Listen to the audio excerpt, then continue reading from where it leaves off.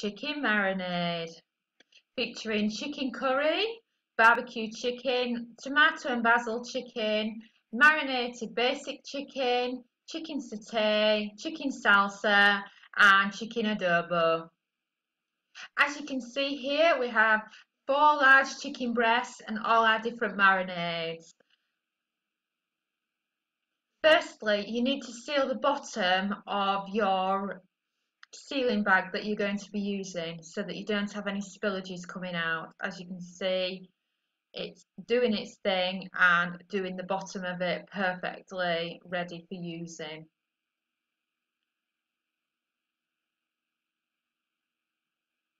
So I'm demonstrating with the barbecue chicken. In goes some chicken breasts.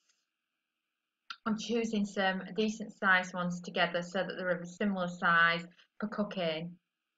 And in goes a couple of squirts. I've used bullseye barbecue sauce, and then what you want to do is you want to fold it over and then give it a good squidge with your hands so that it's nicely spread about and it's got nicely mixed in.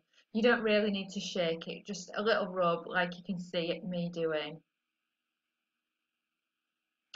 And then Dominic's going to place it back on the machine. As you can see, that's the real wobble of how powerful these vacuum packing machines actually are.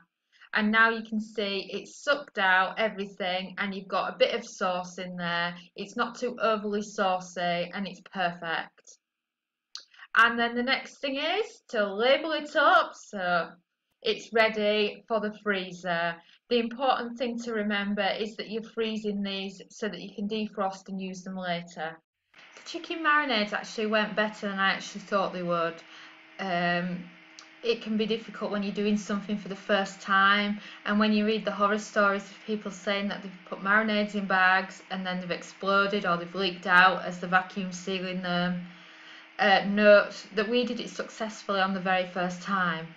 We chose using shop bought marinades as the first attempt because we thought we don't want to go to such an effort of making them ourselves for it to go wrong and turn out disgusting. So for the first time we actually used proper shop bought marinades, and we'll go back to this and then make our own version of them, of course. They went into the bag perfectly. The only problem we ever had was that when I was pouring them in, some of the marinades got on the outside wrapping of the packaging. This meant that if you were going to hook them on and then seal them, they would be too greasy to do so. If this happens to you, give them a good wipe and they'll be fine. And then they've gone in the freezer. I looked at them in the freezer, they're frozen. I thought they might stick together, you know, all those bags together into one big sticky freezer mess, but no, they're lovely and we can't wait to get them out and cook the rest of them. For more recipes, reviews, ebooks and tutorials, please visit our food blog at recipethis.com. You can also find us on Pinterest at pinterest.com/recipethis. Don't forget to subscribe to our channel to be in the loop whenever we bring out new and exciting videos.